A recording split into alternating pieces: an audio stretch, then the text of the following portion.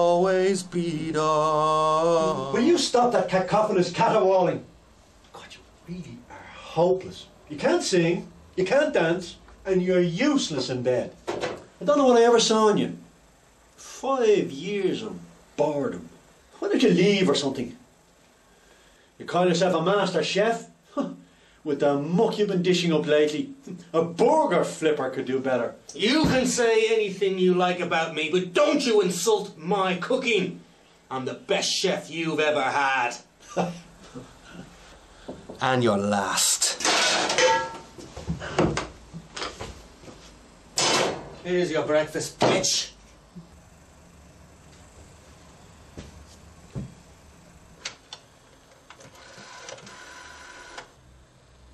Hello. Yes, it's Mr. Edgar from 30 Ellen Road. I'd like to report a disturbance, if I may.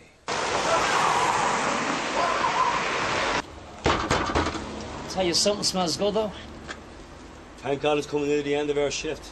I'm bleeding starving. Good afternoon, sir. Detective Sergeant Harrison, Detective Garda Bourne. We heard reports of a disturbance here this morning. I wonder, could we have a look inside, please? Yes. Just one moment, please.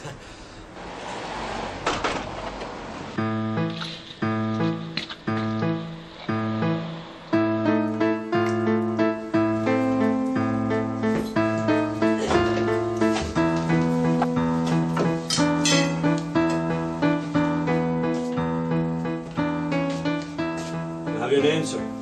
Phelan McCree. Master Chef. You're good at your job, sir. Thank you. That smells terrific. Care to join me? Well, finish their shift, why not? Why not? You're very kind, sir.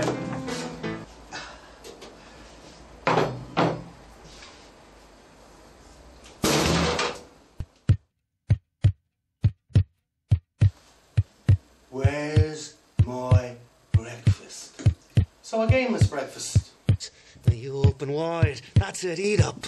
Eat up. God, I didn't realise I was so hungry. Me neither. My stomach thought my throat was cut. Carve a corpse, butcher man. Slice me your body as fast as you can. Do you know what I'll tell you? This man's a genius. He should be on one of them television programmes. When cooking a 16-ounce strip of loin, make sure the oven is on at 200 centigrade.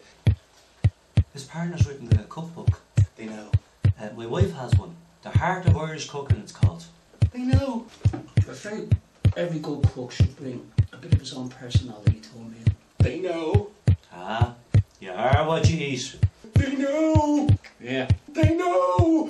Heart, heart, heart. You forgot about his heart, gentlemen.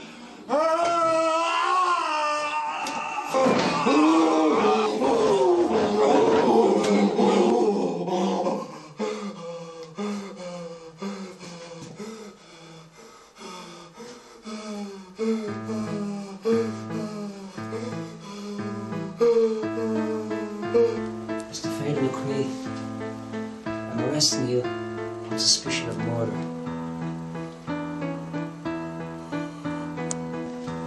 Very good that heart for forensics. Yes, well,